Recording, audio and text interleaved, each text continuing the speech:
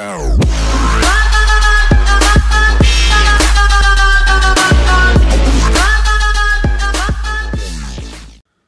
What's up, guys? It's Alex, aka Shake&Break, aka Strom Cards.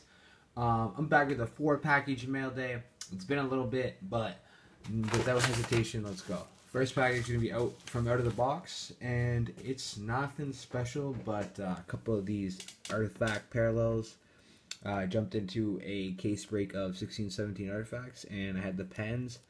Unfortunately, didn't hit any hits, but hit some pretty cool parallels. So we have this Crosby out of $2.99, this Phil the Thrill out of $99, and this Paul Coffey out of $99.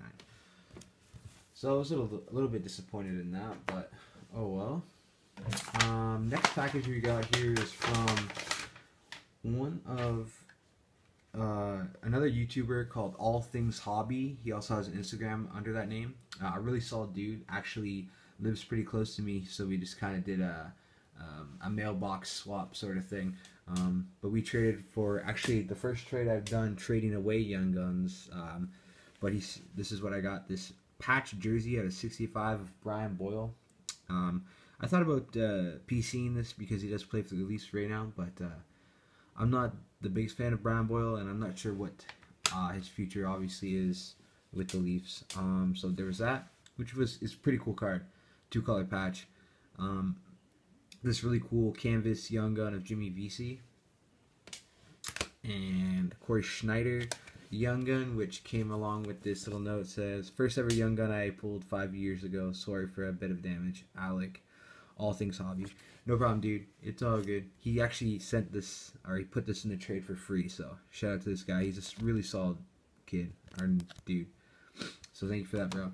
And then last but not least is Tomas Hertl Young Gun. It's actually the second one I acquired today. Next is a little purchase from eBay. This really cool card from Premier Chess Logos, 6 out of 24. Only thing is the patch on it is really weak.